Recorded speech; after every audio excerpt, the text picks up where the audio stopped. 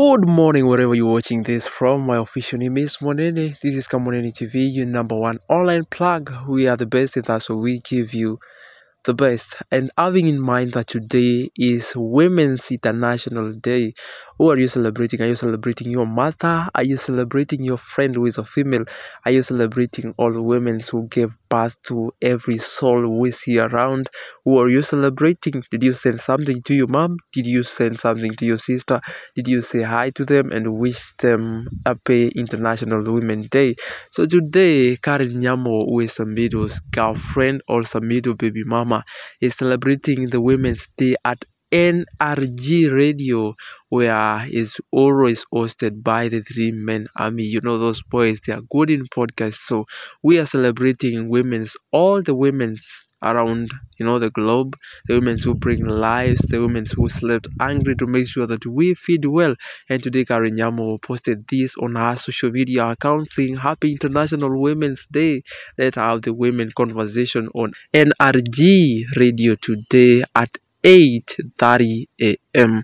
So she was able to talk to every soul who was listening to NRG Radio. So today Karen Nyamu visited NRG Radio to talk about the women, to talk about things affecting the women's, the discrimination, how they're being treated in marriages. So they were talking about every sort of insult, every sort of things the women pass through to make sure that their kids grow well, to make sure that this community or all communities in the country is standing very well.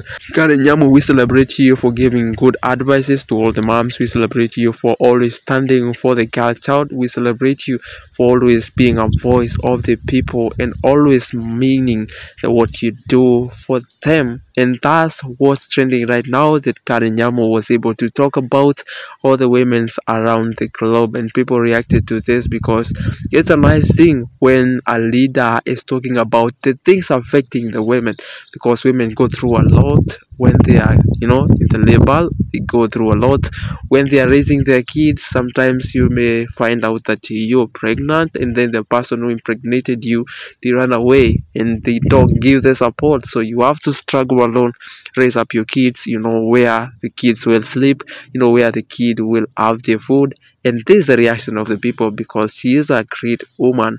And Franco is saying advertise me, and then Honorable is saying on this Women's Day we celebrate resilience, honor, progress, and renew our commitment to gender equality. Let's unite in solidarity, amplifying voices and advocating for future where every woman thrives. Happiest Women's Day to all our mothers, girlfriends, sisters, and all relatives who are women, both alive and those staying with our Lord in heaven. We are Africans, and Africa remains our business.